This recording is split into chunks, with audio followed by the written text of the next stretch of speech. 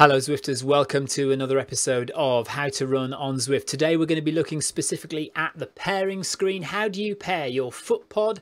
How do you pair your heart rate monitor in Zwift? Well, it's fairly straightforward. When you log into Zwift, you will be presented with this screen. This screen shows you the devices that you need to pair in Zwift in order to get heart rate and speed and cadence within Zwift. What you need to do is you need to click where it says run speed, click unpair there, you click search. And that will bring up any devices that are broadcasting on the correct technology. In this case, we're using Ant Plus, and it will show you the device that you need. You click the one you want. I'm going to choose my Stride foot pod, not my Garmin, and click OK.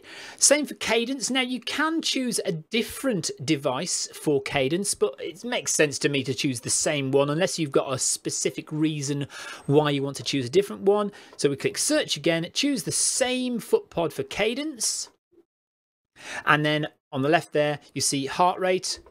Click search. Your heart rate strap should show up.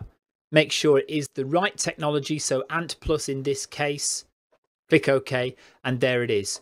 And you will be into your run. Now, if during your run you find that the heart rate monitor or the foot pod cuts out, or you just want to change foot pods, maybe the battery's gone, click menu, go over there to the right hand side and click pair, and you're back in the pairing screen. And that's it, guys. That's all you need to do to pair your devices in Zwift. That's it. Take care. We'll see you for another episode of How to Run on Zwift in the very near future. Take care. Bye-bye.